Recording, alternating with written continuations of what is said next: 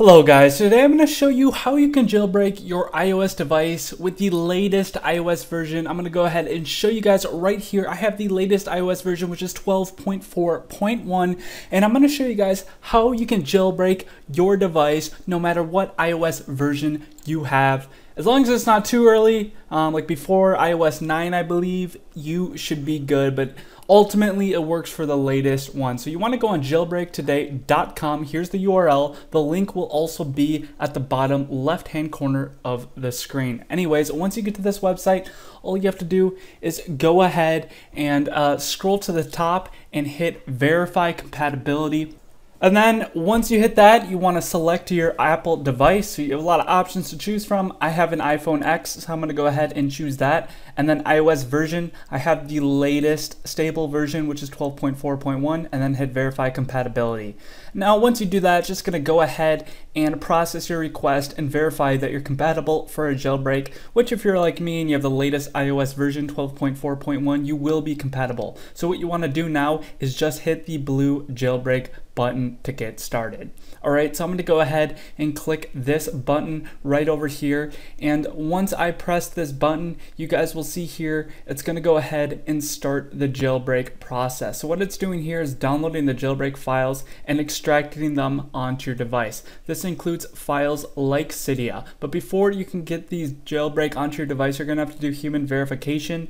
So just hit the human verification button. The reason there's human verification is just to verify you're not a bot DDoSing or overloading the servers. Anyways, once you hit that button, it's going to show you a list of apps. All you have to do is download and run 2 apps from this list and follow the instructions below each app you install. So we're going to go ahead and install 2 apps. Here's the first one. I'm going to hit tap to install. It's going to go ahead and redirect me to the App Store, and once it does that, I can start installing this first app. Alright, so I'm going to start installing this app, and then I'll go back onto the list of apps and choose the second app. And the second app right here, I'm going to click it. It's going to redirect me to the App Store, and once it does that, I can start installing the second app as well. And I'll just now wait for the installation of both of these apps to complete so I can begin the human verification process. Alright, so it's a very fast download since these apps are very small in size, and you guys can see here, just like that, it's done installing. I can then begin with this first app. So you want to make sure you carefully read the instructions below each app you install, because the instructions for this app told me I just need to sign up for free. So I'm just going to go ahead, hit sign up for free, and we're just going to quickly register for an account. Also, it's important to note, in general, you want to make sure you're on each app for at least 30 seconds, like I said earlier. So I'm going to complete these instructions by signing up for an account, and then I'll spend a few more seconds on this app to make sure I've been on it for at least 30 seconds. Alright, so successfully registered for my account, and now I'm just going to go ahead and spend a few more seconds on this app just to make sure I've been on the app for at least 30 seconds. So I'm going to go ahead and just do some human interactions and just scroll through this app just so I can get that 30 seconds. So now I'm just going to go ahead and go on to the next app since I've completed the first app. And for this app, the instructions had nothing specific. All I needed to do is make sure I'm on the app for at least 30 seconds.